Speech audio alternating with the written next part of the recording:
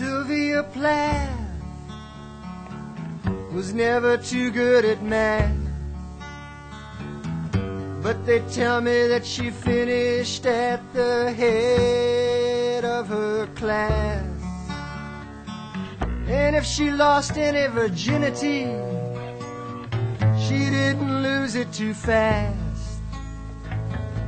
They couldn't hold any dress rehearsals for Sylvia Plath.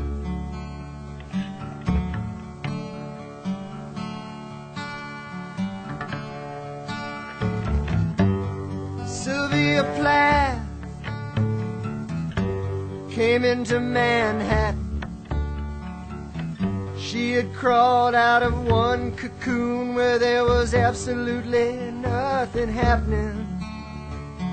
She said, if I'm gonna be classless and crass, I'm gonna break up some glass. Nobody broke anything sharper than Sylvia Plath.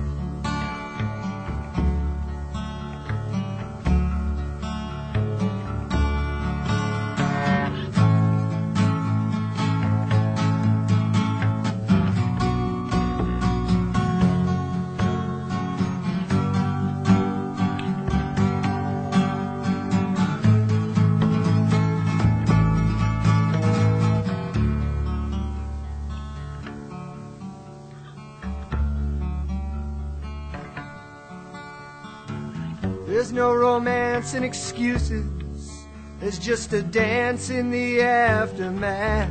And when you check out of this hotel, Jack, you're nothing but an autograph. The desk clerk wakes up around 7 and he tosses it out with the trash. But he might keep around a couple of letters return addressed to Sylvia Plath.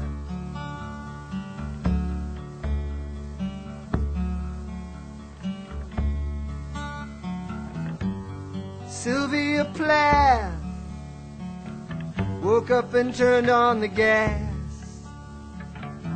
Then she put her head down and completely forgot about lighting a match. The rest of the details are just too boring to attach. But let's see you do one thing as graceful as Sylvia Plath. Oh, let's see you do one thing as graceful as Sylvia Plath. Yes, let's see you do one thing as senselessly cruel as Sylvia